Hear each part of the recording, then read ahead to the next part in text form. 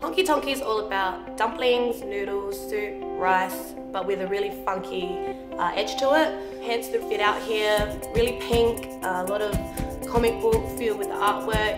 So yeah, we just wanted to bring something a little bit different to Adelaide. Being a new business, foot traffic's been pretty hard for us here. I mean, being on Hindley Street does help a little bit, and having a reputation with Sitlo does help a fair bit as well, being their sister restaurant. So we have been really advertising heavily through our existing customer base. It has definitely been hard, but Uber Eats has definitely been a real hit with us, and it's been helping us a lot with getting people in the door just by eating with us on Uber Eats and then recommending to their friends and then trying to look it up online. Oh, where is this place? And having them come through has been great. It really helps with our sales. They really care about the same things that we care about, which is customer service and quality of the food.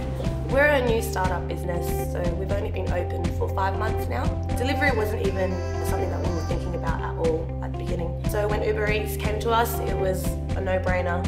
Within the first month, we tried Uber Eats and we were really surprised by the amount of orders that we were getting. We wouldn't look back. If anyone was to ask me if they should get on Uber Eats, I'd definitely recommend it.